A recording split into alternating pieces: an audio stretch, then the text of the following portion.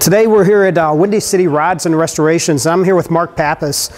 He has been one of the caretakers of a couple of Grumpy's cars. With the passing of Grumpy Jenkins in the past couple of weeks, how has that affected the way people look at what you're doing in tribute to him? I think it'll definitely bring it out. More people will definitely have interest. But Bill was the kind of guy that you normally had interest in anyway, and you know, his passing was kind of sudden. Bill was up in age, but his passing was still kind of unexpected. And I know that we've been contacted by a lot of local tracks and some NHRA tracks to do some tributes with Bill, probably in Indy and Maple Grove. And NHRA's contacted us about letting Joe Lapone Jr. Drive this car in the missing man formation at one of the NHRA events this year. Well, that's fantastic. We're happy that you built these for him. And back in November, you were able to bring him up here to Chicago at the Muscle Car and Corvette Nationals, and I was able to talk to him. It was a real you know, treasure to actually meet him, and that was the last time that he actually made a public appearance at a show. Is that correct? I believe it was. I know that the week he passed, it was rumored that him and Jerry Stahl were going to do a autograph signing. But talking to the shop, I believe that was his last public appearance. You know, and I think everybody that did get to meet him, I know I have a poster he signed hanging on my wall, and I'm pretty proud of having that. I show everybody when they come over. Why don't you talk about this 1968 Camaro behind you, and what the inspiration of this was, and maybe a little bit about the history of it. This car, like you say, is a 1968 replica of Grumpy's toy. This is a replica. Pretty correct. Bill did say he gave me the blessing on it. This was Bill's dollar for dollar most winning car. Bill, for a very little investment, made a lot of money, and this was the first car that was campaigned in Pro Stock. It was in the final race in 1970, Winter Nationals against Ronnie Sox, where Bill was the underdog in the finals, but put him on a trailer. And when we were doing the car, when I first started having some kind of correspondence with Bill and Jake, the foreman at the shop, we talked about the idea of perhaps Bill building a period correct motor for this car. Bill was up for it, and what you see here is pretty much a duplicate of something that would be for the day in 1970 Pro Stock. It's a 460 cubic inch motor. These carburetors actually were on one of Bill's Pro Stock motors, somewhere in the 70s, that he brought out of retirement and kind of donated them into the project. The motor is stamped Jenkins competition, and we're pretty proud of it. We did as correct as possible. You know, it's still a work in progress. We have a few little tweaks to do it, but you know, we feel it's a very close tribute to... Now, is this just a show car? Or have you taken it down the track? We've taken it down the track, not in its current condition. We will take it down the track this summer as a tribute to Bill. So this third gen Camaro, this one is another one that you did, and we've actually had some good times with the video in this, going down a couple of tracks here in the Chicago area. Tell me about this one.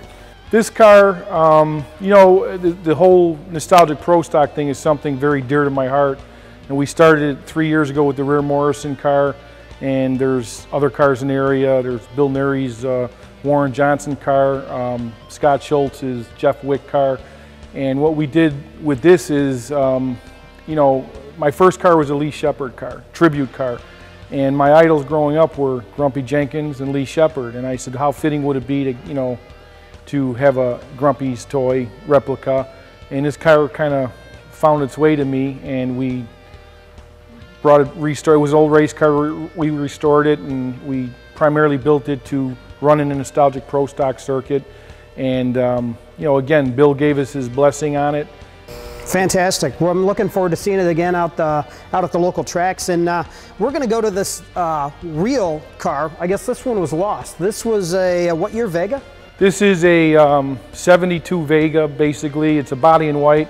Never VIN. This is the real. Okay, body in white from General Motors. So it came as just a body. No VIN. Yeah, just a body with a subframe. And It was immediately taken to California to get acid dipped.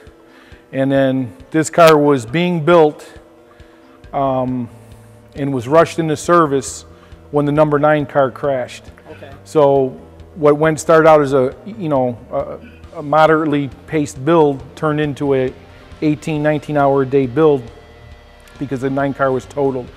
To own a real pro stock car has always been a dream. To own a real Jenkins car, I couldn't even fathom the possibility of ever happening. Well, after establishing a relationship with Bill, Bill was instrumental in me getting the car. Oh, that's great. That's fantastic. And you've got it here at Windy City Rods and Restorations, and you're going to have it rebuilt. Who's actually going to do the engineer or manage the build of this vehicle? Windy City Rods is going to do the restoration. Okay. Unfortunately, Bill was in the process of building a correct 331 Pro Stock motor. Okay. In his passing. Jenkins Competition has, assured me that they have enough information to go on and finish the build. So we'll have a correct Jenkins 331 Pro Stock motor from the era.